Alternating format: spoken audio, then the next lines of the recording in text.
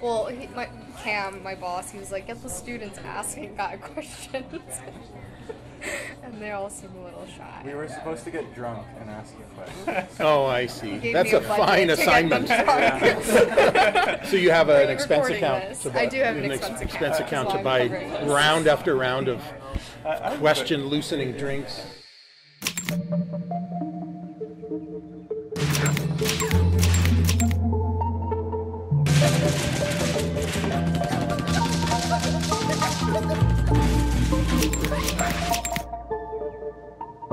My biggest fear, this is actually a serious answer because it's death of loved ones. It's a fear that's dominating my life so much now that it's ruining my life. Is that ketchup? Yes. Okay, and ketchup. Bon appetit. Okay, I'm gonna sort of deal with these Yes, please. strange You can combinations stop of. I'm gonna Yeah, keep thanks. recording. Before some horrifyingly pornographic deep fake results. Yeah, you have my email. I live with my dog, and during the pandemic, we just spent so much time just in each other's heads. And I started to imagine that my dog didn't like me that much, and that it would rather have another owner. I think I was cracking up. I honestly do, like so many people during the pandemic. But God, I love that thing. And I had a weird brush with its death. The vet gave it a bad diagnosis to have only 2 weeks to live at Christmas. So I spent 10 days waiting for a biopsy to come back. Sort of grieving it and saying goodbye to my dog, and then it turned out that when the biopsy came back it was cancer-free, and it had more than 2 weeks to live, but now I consider it half dead and half alive, and I just live in fear of it getting sick. Extras look different now than they did in my favorite period, like what you what saw way? tonight. Yeah. Well, everyone's really fit. All actors go to the gym, they have zero body fat, they have six-pack abs, they have chiseled features. And back in those days, everyone was kind of doughy and bland, or they were cast for having really strange mugs, you know. And, Yeah, characteristics. like they still have character actors and everything, but even they're fit. You know, everyone, the suits look good on them and stuff. You want?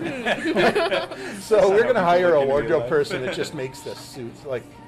Well, they'll take perfect fittings for everyone, and then we'll make all the actors change suits or something like that, so that everyone looks kind of sweaty and uncomfortable.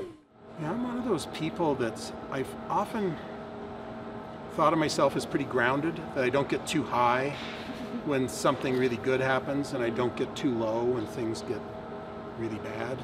I think I am pretty level-headed about most things, but I have to say that there was a day just before I went on stage at the Deutsche Oper, a big opera house in Berlin, to present a live orchestra version of my silent film Brand Upon the Brain.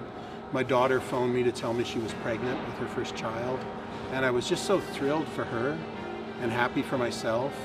And then the show was really nerve-wracking. There were so many moving parts, and I was the stage manager as well as the film director of all the live elements for this motion picture presentation.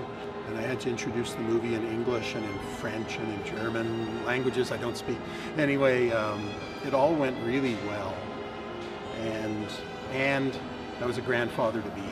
And so I have to say, I don't have that mental illness, because that's a real high for me. Yeah. And I've pushed through that cummerbund of mediocrity that sort of girdles the middle. The way of life. Yeah. So I'm just picky about how high I get and when. Yeah. Working in France, I loved it, and I would do it again. And I found that the French acting community, even their biggest stars, you know, like Mathieu Amalric and Charlotte Rampling and stuff, just live in Paris and are willing to.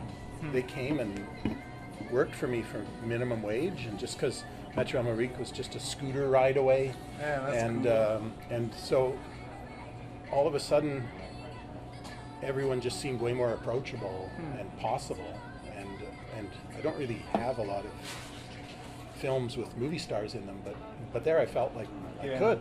You know? Yeah.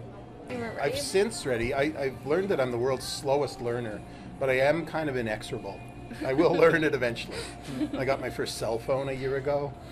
I was becoming a giant pain in the ass not having one. I always meant to get one, and I even had a few in the past, but I would throw them in the lake in anger. I'd get angry at somebody and throw them in the lake, something, and I go, damn. Shouldn't have done that. That's actually really useful of a piece of it. Yeah. And then anyway, now I've got one, and I've learned not to throw it out. What inspired Sissy Boy Slap Party? You all better go back to the gym. You look like you're gaining weight. I gotta go to this shop and buy some condoms.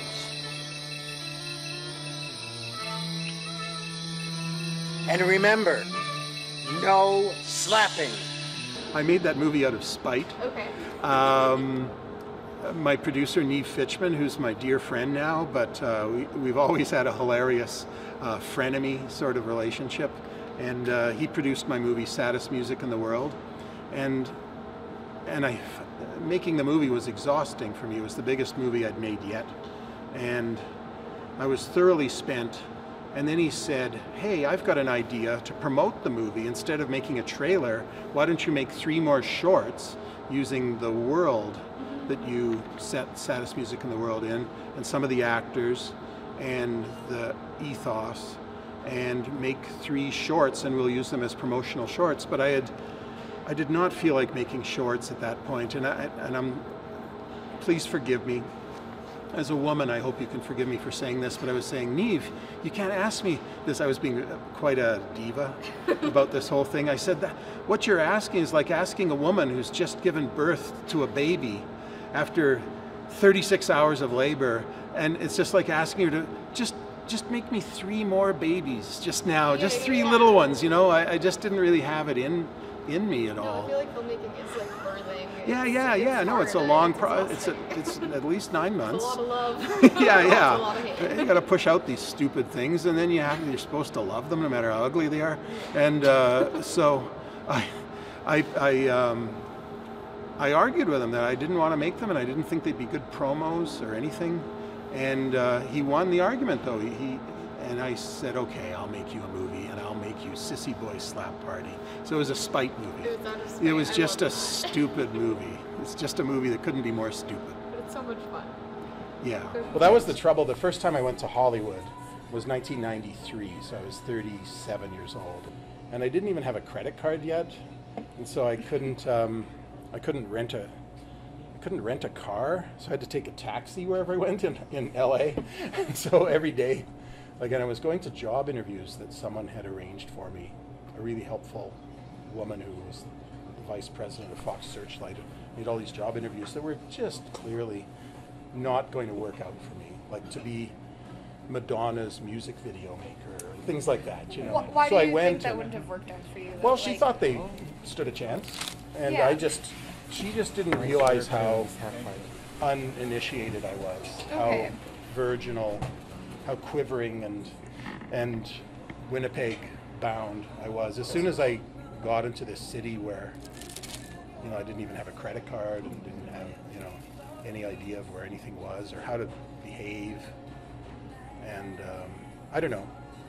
It was, I just wasn't ready. So I met a lot of people, and jobs that almost seemed like they would fit. And I went back home quite crestfallen, but then I thought about it for a few months, like for 3 or 4 months, and I started to think that maybe I could tackle some of these jobs. So I phoned back to ask them if I could maybe, you know, reconsider and if these things, but none of the people were still at their jobs. They'd all been fired or been moved on elsewhere. In 6 months. Yeah, all gone. And that's just the way it is, right? It's still like that. I know what I used to be up to. I used to just make movies without thinking. I used to just make what it felt had to be made. Now I sort of understand. I don't know if that's useful or not, but I understand why I made them. And now I put that kind of thought into something before I've made it. And I think it does actually improve the film. But a lot of it is stuff you do unconsciously, like I was talking about in the Q&A about how it didn't occur to us till later, till we were actually making it, that we had wisely chosen to adapt Vertigo because of the themes that rhyme in it with what we were actually doing and stuff like that. So. Do you have a hard time watching films as a filmmaker? Like, No, I get told, if you mean like, am I critical of the filmmaking? Or like, yeah. Mostly like, I get lost in films. You totally. get lost and they still wash over you? Especially if I'm in a theater with an audience, which isn't often enough. But yeah, I'm just a little kid watching a movie. Then every now and then, you know, I'll think, oh, that was a really bad decision. But I don't say I would have made a better movie. You know, I never say that because I know how hard it is making a movie, and I never really feel like saying a movie is really crappy or anything because it's almost as hard making a crappy movie as a great one. And sometimes you can be not brilliant and make a brilliant movie, but not very often. But you know, every now and then the elements just line up and you fluke things out.